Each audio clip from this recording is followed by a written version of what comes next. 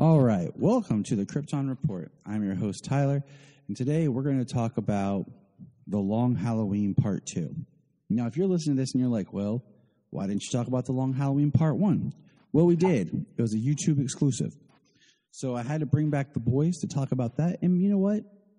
Maybe we'll throw up Part 1 as an episode. We'll see how this month goes, because life is crazy. But it's horrible to hear me talk by myself, so I brought in the backup. Would you please give a round of applause for Mr. James Cole? What's up? And all the way from a few miles down the road, welcome Mr. Bryan Peters. Hello, ladies. Don't forget about me. And that's Solomon, the boy of steel.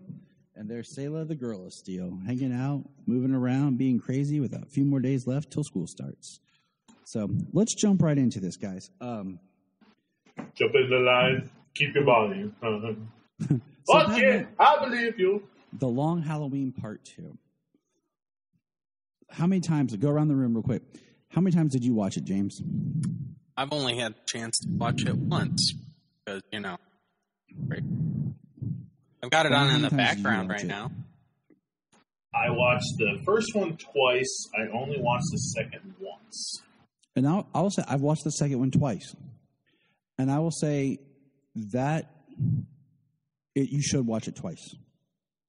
I feel that watching it the second time, I liked it better. Not that I didn't like it. I just felt like there was more. You get more out of it, okay? Well, sometimes when, because you and I were such students of film and comics and pop culture, I think, and I know this is what I do, and James gets on me all the time about it. When I watch it for the first time, it's me studying it, and then once I'm done studying it, I'm like, okay, this is what we got. Then each time after it, I don't have to study it anymore. Like, I already know what's happening. You know what I mean? Mm-hmm. So I think that's definitely why you enjoyed it more. And I need to sit down and just watch this one big movie. And see, that's my next point. Is right. I can't wait to buy this and watch this one movie, because what I feel about this film is that I feel like when I started this movie, I feel like I was watching a movie, I hit pause, I went and did some stuff for like a month, then sat back down and hit unpause. I don't feel like it really started as a movie. The pacing is like we came in the middle of a movie, because we came at the beginning of like the mid-movie montage. It was like the CW did it, Like, let's give you all this exciting stuff, and then we're just going to take a break for a couple weeks. Oh, we're back. We're back. You know that emotional roller coaster you were on? Yeah, screw that. It's gone. It's gone. It's gone.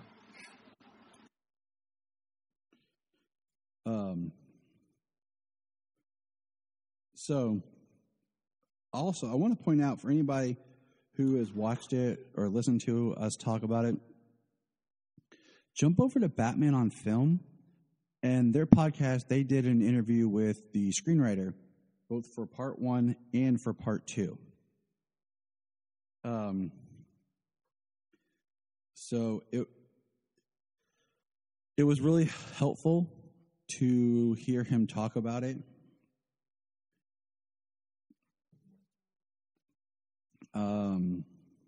So yeah. So we'll keep moving forward here. The thing about the film is, it is a 13-issue book, sorry. And we have 3 hours to do it, But I feel like I don't know. Bryan, why don't you go ahead? What was your overall just thoughts? Without spoilers, just kind of thoughts.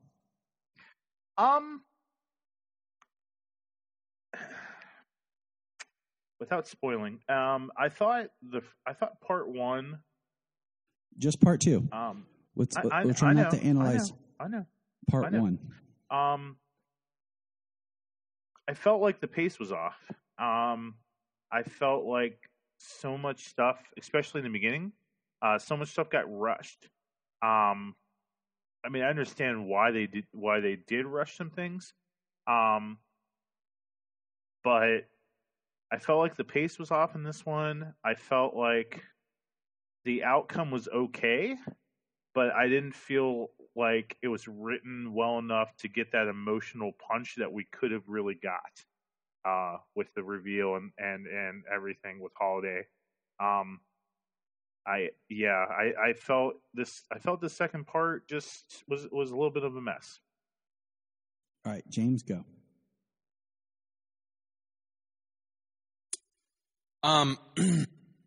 The second part, it had a lot of story to tell. I think Time Jump gave it opening, kind of helped with how much story they had left to tell.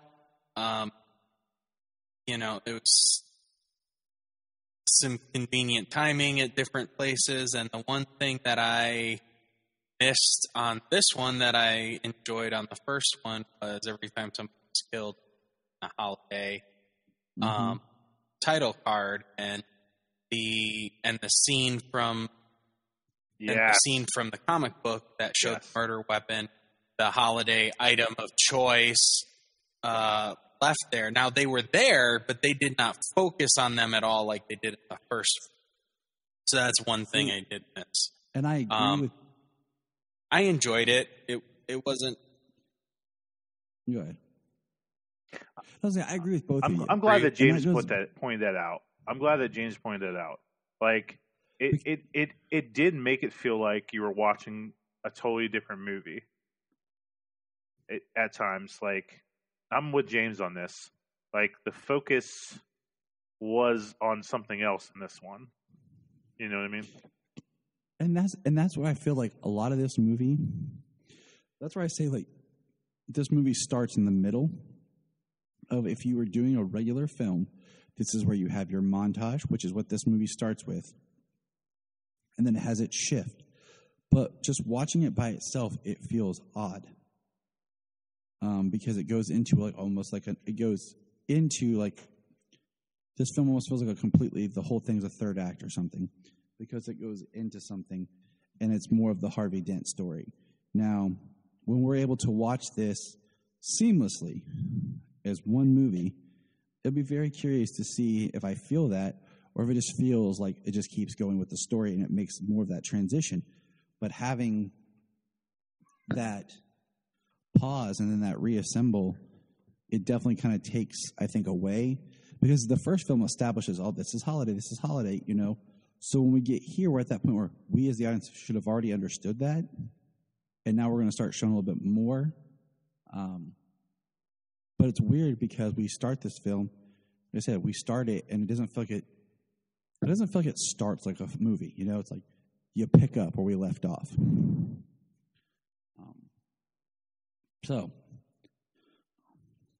Yeah, which is, I mean, kind of what you could expect from a two-part right. film. You know what I mean? Like they could easily, and two-part films, other two-part movies have done it better, where you pick up and it feels like an opening to a new movie, but with the time constraints that they also have with these films, they kind of just got to drop it back in. What's interesting, okay, just a little behind-the-scenes stuff that I learned. This film was written before Man of Tomorrow came out and was done. So he wrote this and then wrote Man of Tomorrow, and Man of Tomorrow got produced first. When was the JSA movie made? Like, or I'm sorry, in what order was the JSA movie written? I don't know. You know what I mean? It's a different writer, so I don't know. So, okay. So I feel like considering what happens in Long Halloween 2, I kind of feel like JSA or Long Halloween was ran a little bit with JSA in mind. because you kind of got your origin story of the Flash in there a little bit, and then you have Man of Tomorrow. You know what I mean? Like, I was just wondering what the order was of writing stuff. Oh no, carry on. Well, I mean, at least, I mean, the one thing I am excited about is they keep making these films, these standalone films. They besides the animation style, they still look different because of the tone, and each one feels different because of the characters and the tone. Like Superman, Man of Tomorrow, and Justice Society. Plus, it was World War II and another universe. But I like how they're standalone completely, but they are acknowledging that it is part of a greater developing cinematic universe, animated. I really like that. Like, I love it. Like, I think sometimes, I mean, as comic guys, we start reading one story and we're like, oh, well, now I gotta go pick up these few comics so I get part of that story, and even though it's maybe Nightwing's story, oh, something else happened in Batman, or something else happened in Batgirl, and you start to get that with movies now, with comic book movies, especially Marvel, like, you have to watch this to understand this. And I think DC needs to stick with this. Like, have it standalone stories. Like, of course, we're going to have some Justice League stuff in the future, but I think it needs to be standalone so that people don't have to be like, oh, okay, I got to watch this, and this to understand this movie. Like, some people don't like other characters. Some people may just want to watch Batman, might want to just watch Superman. So I think they need to stick with it. I think it's working great. I think it's doing very well. I mean, I like that there was the post-credit scene that we're alluding to, where Alfred answers the door and it's Flash, and it's the same Flash that we met in Justice Society, and then it's the Green Arrow, which is cool because that shows that other characters are meeting off-screen that we don't know about. So, Brian, let's take it back to you real quick here.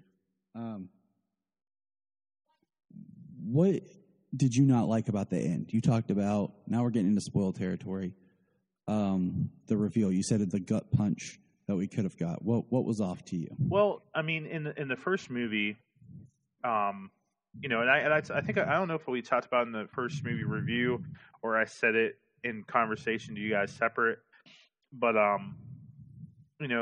with what the heck's her name? Gilda. Yeah. So it was severely hinted at in that first movie that there was something with Alberto and Glinda, or Gilda the witch, whatever. Mrs. Dent. So Gilda. Oh my gosh! All right, Mrs. Dent. It was hinted at that something happened between them, and the Roman took Gilda away from Alberto, and Alberto, she wasn't to be part of that family, and you have this whole story of Gilda lost her baby. Like, the Roman took her baby away from it. The Roman took that baby out of her and made her get an abortion and destroyed that whole life that she could have had with Alberto, and they could have been happy. And you have this awesome story of where Gilda married Harvey.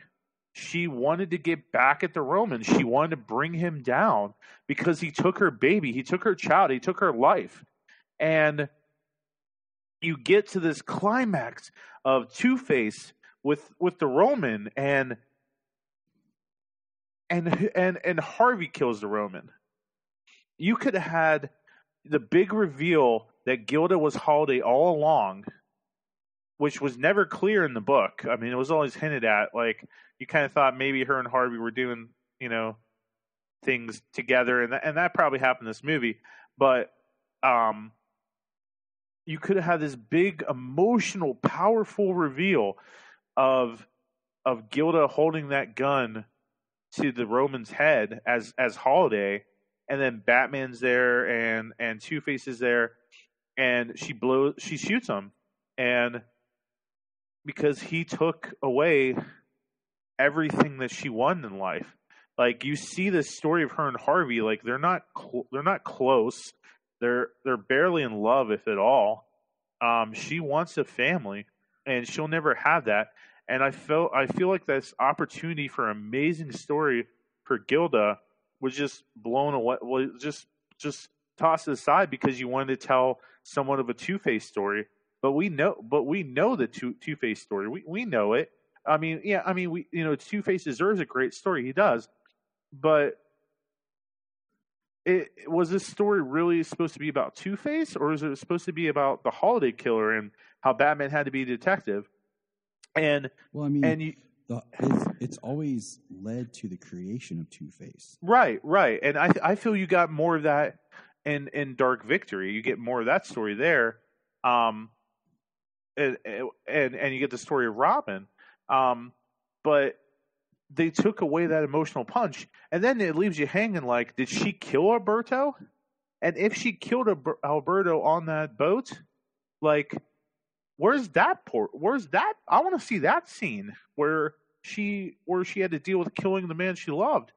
Like, but she didn't love him anymore. That was the point. Was she was done. Like, she was numb to it, is what you're saying. She was gone. Gilda was gone.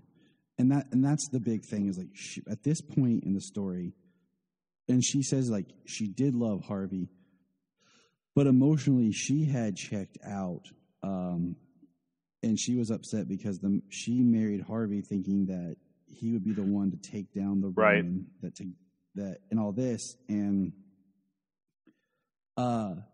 first thing I want to say is Tim Sheridan talked about this. He said they wanted to pick a lane and stay in it of who Holiday is. He says in the book, it's written more ambiguous that, it's Gilda, probably Dent, and Alberto. But Alberto, it's mainly Gilda, but Alberto kind of takes the heat because he wants the power that comes with it. Right, exactly. Absolutely. And for non-comic book fans and stuff like that, like, you want a little bit cleaner, straighter story. And, there's clues in it about Gilda. And what I have liked, like what you were describing at the end, would I have liked that? Yeah. But the subtlety that Harvey covers for her because he realizes it was her. And then Batman discovers it, but yet in the same way, she gets away with it. Because they can't prove it. Harvey takes the fall for it. Jim doesn't know. And it's, it stays closer to the book. Because would that have been too much of a departure from the book? Because even in this way, it's still a little bit of a departure, but it still stays pretty true to the book. What do you think? I don't know. I mean, I think that when you kill, I think when you kill Alberto, you made the choice that you've changed the game.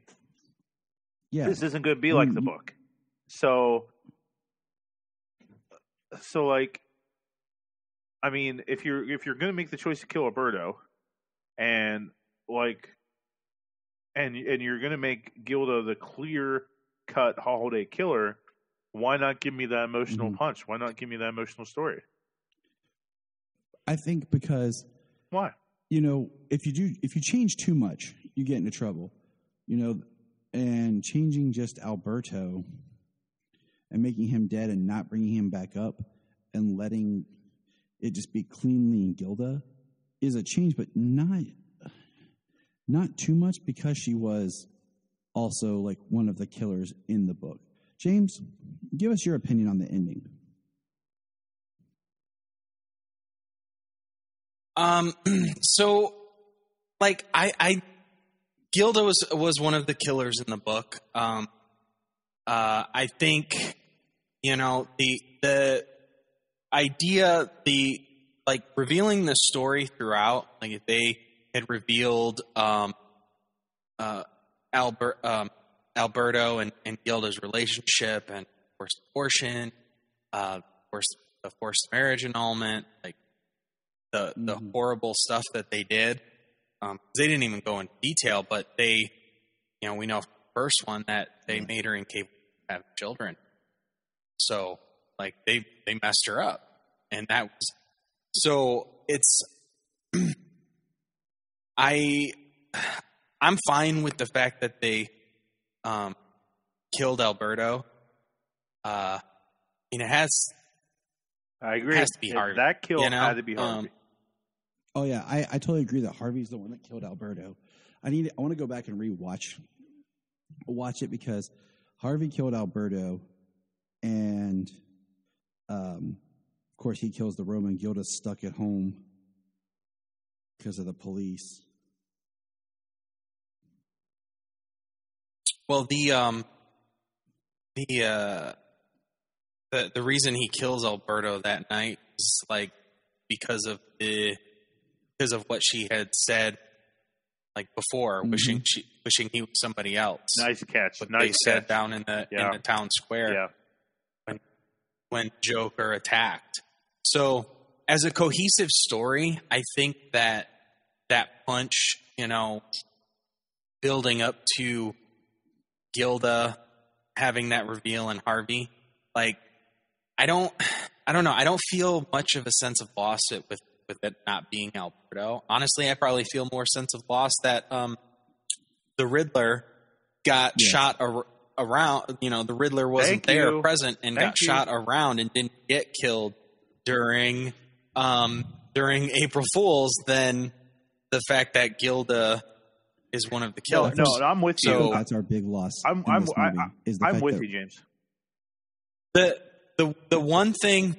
Go ahead, James. The only time I feel that Alberto was a killer was the first one on Halloween, Beatty. Yeah. Because if Gilda did it, she'd be ruining Harvey's work, Harvey's job, going after the Roman.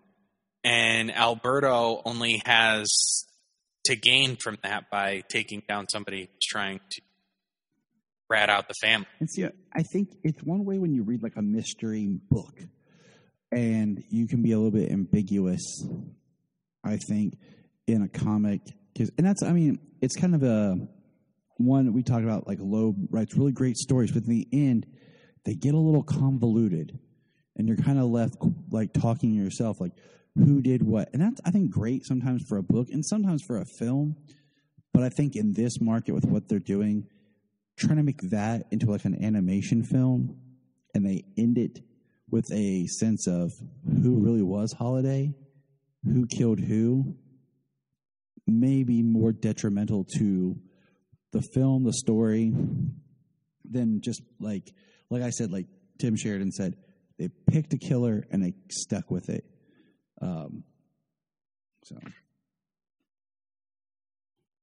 Yeah, and they didn't leave it to so ambiguous that it's like, as much as the book is like, well, then killed who? If Alberto was involved and Harvey and Gilda both killed who? Basically, they've almost spell it out for you who's who in this as it all wraps up. The only one you could think that had to have been different would be Beatty, because of who it protects. Yeah, killing Alberto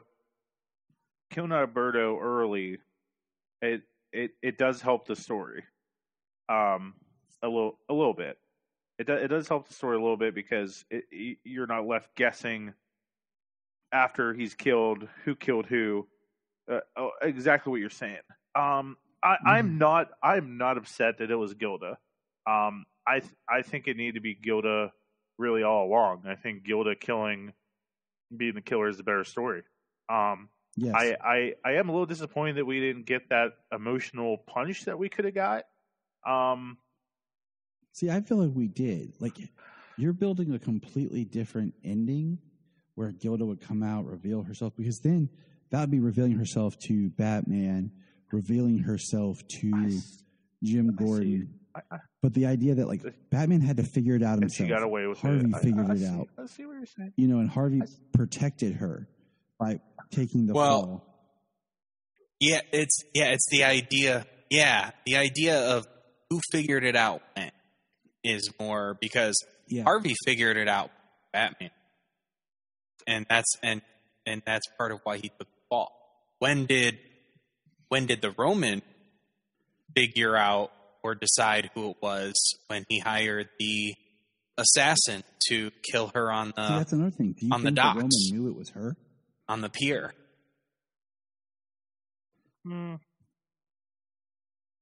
Well, the assassin does say that he wasn't there to kill Harvey. He wanted to kill Harvey yet. And the timing that I had that I said is kind of the convenient timing that I brought up is Catwoman. She follows the assassin and she's just there in the nick of time on the pier, and then because she's following the Roman, she's there in the nick of time to help the ending. Let's talk Catwoman for a minute. I really like this Catwoman. I like this portrayal. They made her more modern. They still gave her a little bit more anti-heroishness and playing both sides, but she was definitely leaning harder with Bruce. And I liked it. You know, it's kind of creating a good storyline for the future.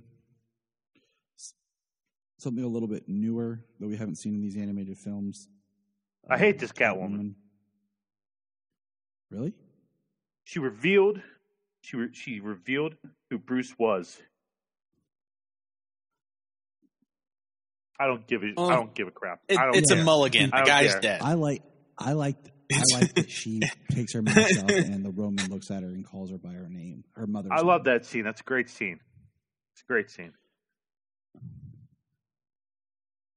Yeah, I love how they... So one thing that I really do like about what they've done here is they took the Long Halloween and they took other stories that are tangentially connected When in Rome, yeah. to like When in Rome, Catwoman, and there's another one that I can't remember now, but anyways, the idea that they've connected that story to this as well as seeded the future relationship because it's not they're telling a story of all this comic book history that we already know, so they're kind of like leaving things in to it that weren't there necessarily, like Selina's relationship at this time. There wasn't a relationship to be had. It was just kind of a game of cat and mouse. So just them being able to adapt so much history that we already have and put them as story to build a fuller universe, characters and relationships that that took years to get By to. Starting it here, we can already accept that there's a back history. Build, yeah. I do like they hit on a lot of the points in the book. Certain parts or beats were shuffled a little bit. They're a little moved around, but they were there. I think there's a little bit more Solomon Grundy in here than needed. I would have liked a little bit more Harvey becoming Two-Face. Like, I would like to have seen like a scene of actual Harvey like losing his stuff, but it was still really good and I enjoyed it. Two-Face is one of my favorite, if not my favorite, Batman villain, and so I really liked that this story had more Two-Face in it, because I love the part where the two thugs have him and he's on the phone. He says he wants to talk to you, and he hands on the phone and then he shoots the guys. So I thought that was cool. I think that this movies did the original story good justice. I thought it was done very well. I thought the outcome was well. I guess my only complaint is I wish we would have saw Riddler and the April Fool's thing, because I thought that was a nice part in the book that like the holiday didn't kill on April Fool's. So I thought that was kind of cool. But overall, I'm pretty satisfied with it. It didn't ruin the story like Hush did. Because we even talked about this. Like, I don't want the killer to be Harvey, and we were like, oh, what if it's Catwoman? What if Catwoman's the killer? And we were a little worried about that. But it told the story it needed to tell, and it didn't ruin it like the Hush movie did. So. Yeah, they tried to subvert expectations a lot on Hush. Right. They learned their lesson. Yeah, they absolutely. This one, I think they learned. Yeah, I think they learned their lesson about changing it too drastic. That's why I say, like, even like reading Hush, you go to the end and like the Riddler. Yeah, he was involved in kind of pulling the strings on stuff, but it was so convoluted, and they did really well with keeping it clean. Yeah. I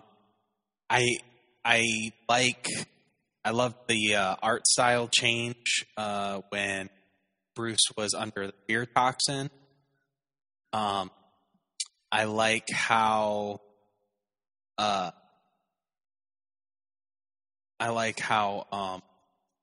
Alfred is incredibly snarky with Harvey because he's being an a-hole at the mansion. Yeah. Where he asks Gordon, which one was that? And Harvey, when is it? I'm paraphrasing now. Like, when is it no longer the son's responsibility to pay for the sins of the father?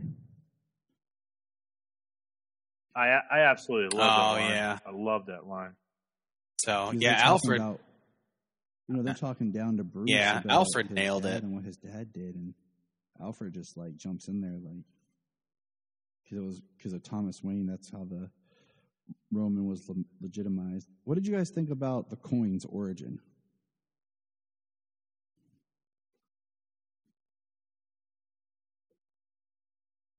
So I see Bruce got it from Roman, and then didn't he give it to Harvey in the first one?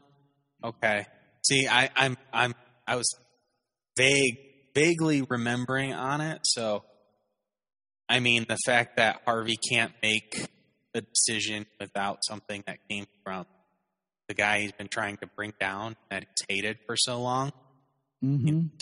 That's iron. I love that about Harvey. Like, I think, man, I would love to see a movie that really gets more into Two-Face. Like in live action or something, where we get a full movie of good Harvey Dent. And then in the second one, you start to see the anger. Yeah. You start to see like him having problems. Maybe even he has some sort of trauma where he starts having issues, like you said, making decisions and like, trying to choose a side, and really starts having problems. And then the big trauma of the face happens, and that's where he really snaps. See, that's what I thought we were going to get with The Dark Knight. Like when Aaron Eckhart was cast as Harvey Dent in The Dark Knight, I thought we were going to get a whole movie with Aaron Eckhart as Harvey Dent, and then Two-Face would be the villain in the third movie.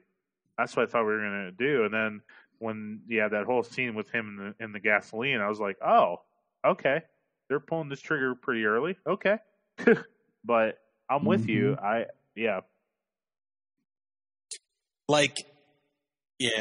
Well, his Absolutely. his performance was fantastic, and he was a great Two-Face for the movie, but he was still not. But for the movie, he wouldn't work anywhere else. He's not a definitive Two-Face. For him, he's still just Harvey Dent. It's just he believes in fair chance now. It's the flip of the coin. Live or die. So it was not. It definitely is not the same Harvey Dent that we get here. It has some schizophrenia going on, split personality disorder, starting to feel itself, stress of the job and his marriage, and these murders. And obviously, whatever murders he committed and whatever murders she committed, it had compounded his stress to why he was cracking. I think they did a really good job here, though. It was a very, very challenging story for Harvey to go from being this district attorney who wants to take down organized crime to being Two-Face. Like, he fell, he cracked, he has two sides to his personality. So I think it's a very very well Bryan done. Said earlier about companions. I just read Two-Face Year One, a 2-part book on DC Universe, Infinite, whatever it's called anymore. And that Universe was a good Infinite, story yeah. that kind of went with it. You see a little bit more of like the stuff that happened, like slightly off to the side during the events of the Long Halloween. And the other thing is, if we all know that the Joaquin Phoenix Joker movie did a lot better than anyone ever thought it would. And if they were to do that with another character, I think Two-Face is the character I want to see. Like if they did another villain origin movie like that, I think Two-Face fits perfect in that mold.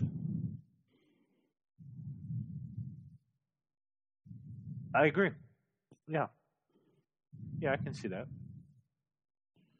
Just like what we've talked about, like you really get into Harvey, get into his psyche, get into, his failing marriage. And like you could even do kind of a story similar to this, but all from Harvey's point of view. Like you really don't go on the ride with like a Batman or a Jim Gordon or whatever. It's just Harvey.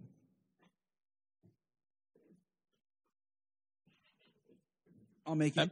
I'll get on that. Now, my question to you is, okay, Mm-hmm. how do you feel about Joaquin Phoenix going to be Pattinson's Joker? Yeah. So real quick. No. That's. We'll close you know it's with going to this. happen. Brian and I had this conversation. I even asked Jania about it too.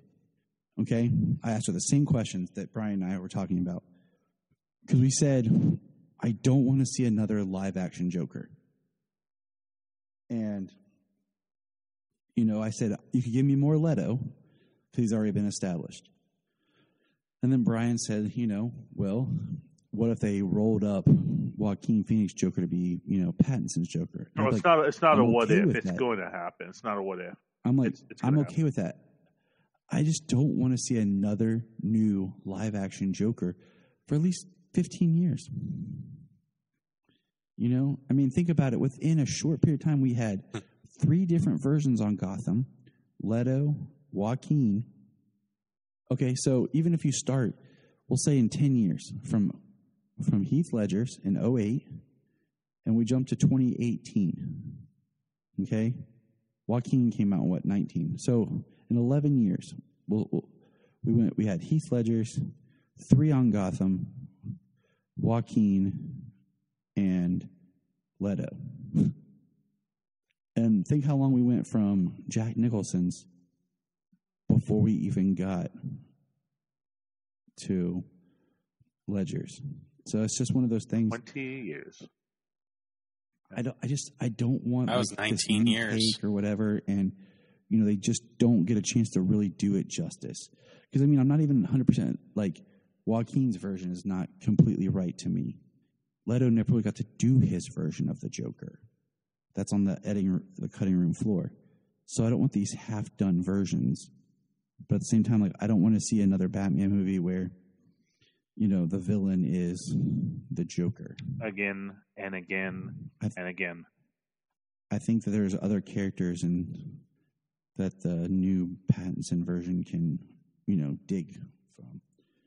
Thoughts real quick, James, and we'll wrap this up. Well, it depends on depends on what they're doing, They're just taking Nolan's universe into an even grittier, realistic take almost. See how they blend realism and comic.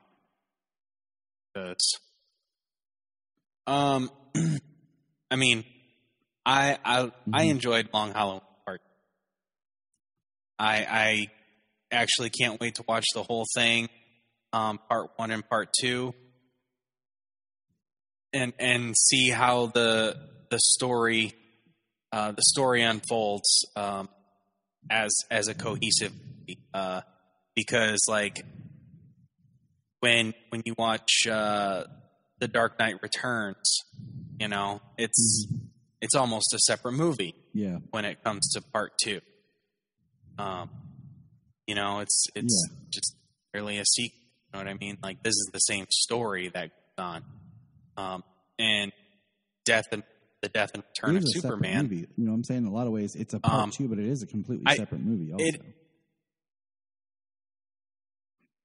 it absolutely is, because it tells a whole different chapter. But it does flow a little more, I think, from one movie to the next. I don't know. It feels like this is the same story. It's not a movie that had what seemed to be an ending, and the story's not over yet. And the sequel the sequel of the book is Dark Victory. And even the writer said when they were writing The Long Halloween that they were instructed, don't think of Dark Victory. Write The Long Halloween. So I'm sure there's a way to write around it. I need to reread Dark Victory in detail and think like that. But I feel like in a lot of ways this movie set up the themes to carry into Dark Victory about Batman working alone. And Catwoman saying like he could use a partner or whatever. So I would say you need to give me two more Batman animated films before you do Dark Victory, because I want to see this Batman alone before you bring in Robin. Like we need just a little bit of this Batman. But in saying that, I really want to see the Bat Family. But I want to see the Bat Family more live action.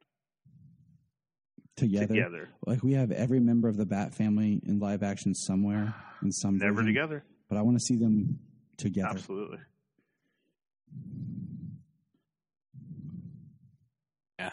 I feel with this universe that they're making, they're kind of getting like it seems like they're getting kind of on the ground floor with most of the characters so far, at least. So we get Superman at the beginning, we get Batman at the beginning. It's like year 2, learning that he's going to have to be a better detective than he thought he would ever have to be, and to continue his story as it were to evolve with the Bat Family, like wouldn't be able to waste much time by having more than 2 solo films before the family starts. I honestly think that from this one they would start going with Robin next one, and then maybe even a time jump, and then they get the second Robin. That makes sense. Death of the Family. All right. Well, we're going to put a pin in it there, and maybe we'll revisit the subject for sure when hopefully they'll release, the collected as one film soon instead of waiting so long. We can revisit it, and plus we have that special in October Long Halloween book. James, Bryan, thanks for the chat. You can find their info in the notes below. Hook them up on Twitter. Leave your comments. Let us know what you're thinking. And remember, look up in the sky. Hello, everybody. I just want to let you know that Southgate Media Group has its own Patreon. That's right. For $5 a month, you can get exclusive shows, content, and interviews with the different podcasters of the network. This Week in Geek is a Patreon exclusive only series. So check it out. Go www.patreon.com/Southgate Media Group. We are always adding new content. If you want to help out this show and any other show on Southgate Media Group, and you really don't have the extra money to do so, check this out. Go to southgatemediagroup.com. At the top, there's a link to Amazon. Click that, log into your Amazon, shop and buy like normal, and part of the money that you spend comes back to us to help us with our podcasts. The Krypton Report is part of the Southgate Media Group network of podcasts. If you have an interest, check out Southgate Media Group to see if your podcast is there. I bet it is. At the Southgate Media Group website, you can sign up for our newsletter. You'll get info on all the shows, and you can find what you want. You'll also find links to our sponsors where you can get great products and support the podcast. Also, our book, Pod Life, Podcasting Stories. It's a great book. Check it out. It's nice to hear where people come from and why they do what they do. If you're like me and you love listening to different podcasts about Superman, I have a few that I want you to check out. Some of my favorites are The Last Sons of Krypton. Connor and Ray are always reviewing different books, and it's really nice and refreshing to kind of dig back into older stuff. The Aspiring Kryptonian, Tasman and her team are always finding interesting people to interview. Digging for Kryptonite has become one of my favorite ones to listen to, as Anthony digs into different eras of the character. There's always the Always Hold On to Smallville, which I've guested on before, if you're wanting to step back into that nostalgia realm. So check out all these, and there are many, many more. So check out our Twitter, because we're constantly finding new podcasts that inspire and bring hope to everyone.